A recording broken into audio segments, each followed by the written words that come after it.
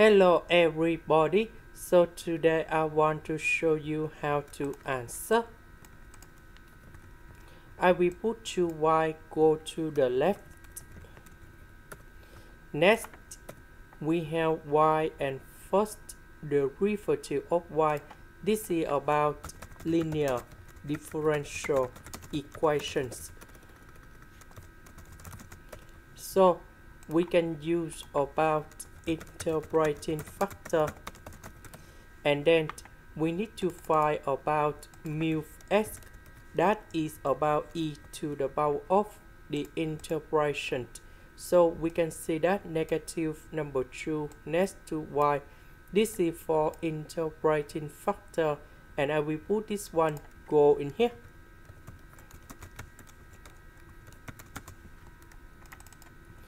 That means we multiply both sides by this one. Next, we put the integration for the both sides.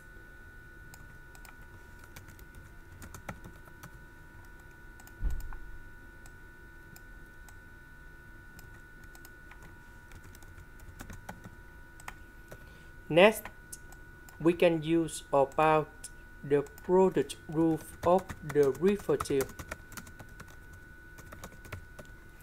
So we have first derivative of y equals to first derivative of 8 multiplied by b plus first derivative of b multiplied by 8. So we have first derivative of 8 multiplied by b. This one, that is about first derivative of b multiplied by 8. So the integration of this one we have like this. So the integration of that one we have y e to the power of negative 2x.